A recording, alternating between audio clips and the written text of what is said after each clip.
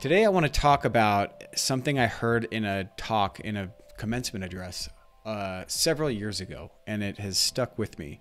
And it's saying a lot because I listen to a lot of crap like that. I listen to not so much on the TED Talks. I don't love TED Talks. They feel like a little too, like, I don't know, rehearsed for me.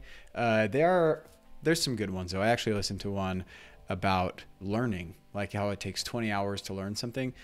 It was good. Anyway, so I listen to a lot of talks and interviews and podcasts and things, and this specific thing has stuck with me, and I find myself thinking about it a lot. So I wanted to share it with you guys today. Maybe it'll be useful for you in your journey to figure out what you want to do with your life, with yourself, what things matter. The commencement address is called Make Good Art by Niel Gaiman. Niel Gaiman is an author. He wrote American Gods, Stardust, kind of does fantasy stuff, along with poetry and other things. But he gave this commencement address a long time ago, 2012. There's a part about never doing things if it's just for the money. And I decided that I'd do my best in future not to write books just for the money. If you didn't get the money, then you didn't have anything. And if I did work I was proud of and I didn't get the money, at least I'd have the work. Every now and then, I forget that rule. And whenever I do, the universe kicks me hard and reminds me. I don't know that it's an issue for anybody but me, but it's true that nothing I did where the only reason for doing it was the money was ever worth it, except as bitter experience. Usually I didn't wind up getting the money either. The things I did because I was excited and wanted to see them exist in reality have never let me down, and I've never regretted the time I spent on any of them. It seems like an obvious enough idea. Don't do it if it's just for the money. But think about your own life. Think about the things that you're doing. Like in my case, I do a lot of stuff just for the money. And I'll tell myself that there are other reasons, or like, hey, I'm learning and I can add it to my portfolio and it's good experience. But most of the time, money is like the main motivating factor for what we're doing. I mean, I'm kind of the master of doing things only for the money. I work a 9-to-5 job where if there was no money, I would never go back. And you probably feel the same way. If your job stopped paying you, is it something you truly believe in, that your heart is just so in, you believe in the mission that you would keep doing it even if they didn't pay you? Probably not.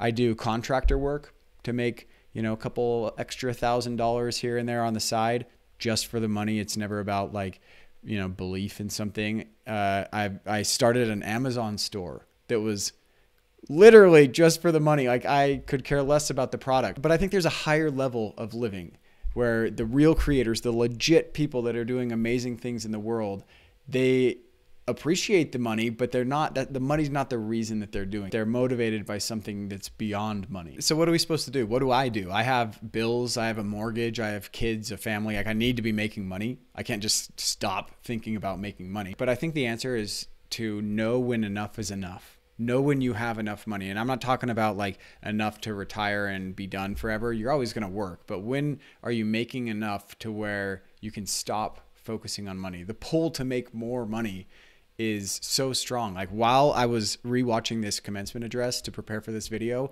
I got an email from the lead designer at Eventbrite. He was reaching out about a role that they're hiring for. And for a split second, I started to think, okay, I'll respond and be like, hey, I don't want to waste your time, but like, what is the salary range you're thinking? And like what? But then I was like, no, I'm in the middle of making a video about not doing things just for the money. And me moving to taking a job at Eventbrite would literally be just for the money. I don't know anything about Eventbrite. I don't care about their mission. I don't care about what they're doing. It would literally be just to make a little bit more than I'm making now. But right now I'm making enough. We get sidetracked by these different things. We get pulled in these different directions. We're like, okay, yeah, I mean, it'd be nice to make a little more money there. It'd be nice to do this project. And then all of a sudden years have passed and we haven't done the things that bring us joy or done the things that just because we love them or because we want to see them exist in the world. But I think one of the biggest problems is that in doing this, there's a cost. And the cost is that your mind slowly shuts down. Your creativity slowly shuts down. and all of a sudden you don't know what you stand for. You don't have any kind of cause or any kind of conviction in the world and what you think needs to change or needs to happen. So you kind of lose your voice. The title of his speech is Make Good Art. And I think that's the answer here. And the first step to making good art is to find the things that just bring you to life. Find the things that interest you, that excite you. And when things get tough, this is what you should do. Make good art. I'm serious.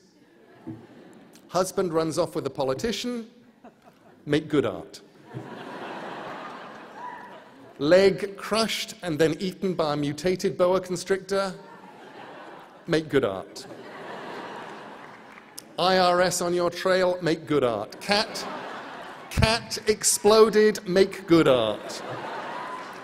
Someone on the internet thinks what you're doing is stupid or evil or it's all been done before, make good art. Probably things will work out somehow, and eventually time will take the sting away, and that doesn't even matter. Do what only you can do best. Make good art. So I'm done. I'm done doing things just for the money. I'm done entertaining job interviews and spending hours preparing and doing contractor work, doing, some shitty Amazon store. It's not gonna get you what you want. And I'm done. You should be done. And let's move forward and do things out of love, excitement, belief and conviction in what we want to see in the world. So that being said, please like, subscribe, comment below. I've got merch on the way. Merch is going to be awesome. I've got some sick alpha on my upcoming NFT drop, so stay tuned for that. Also, I'm a designer, so if you need any kind of design needs, please reach out. I'm just kidding. There's no merch and there's no NFT, and I won't do your design work ever, okay? Stay safe, everyone. I'll talk to you tomorrow. Bye.